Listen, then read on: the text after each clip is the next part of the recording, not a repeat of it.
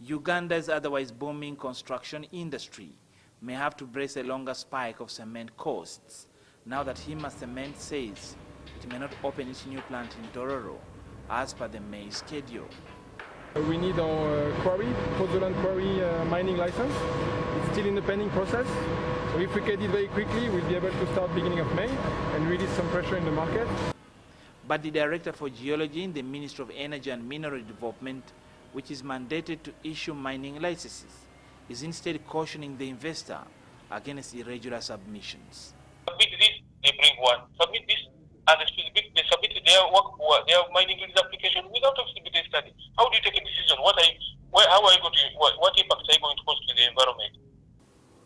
Hima's Chief Executive Officer Nicholas George says its $40 million plant in Tororo would, if all goes according to plan, place an additional 1.2 million metric tons of cement onto the market. We'll have to receive raw material from outside also. And the price of this raw material is also increasing. So producers like us are also a bit squeezed. The Commissioner for Geology, Agnes Alaba, has meanwhile confirmed in a telephone interview this evening that Hima Cement has now submitted a feasibility study for its new 150 billion shilling plant.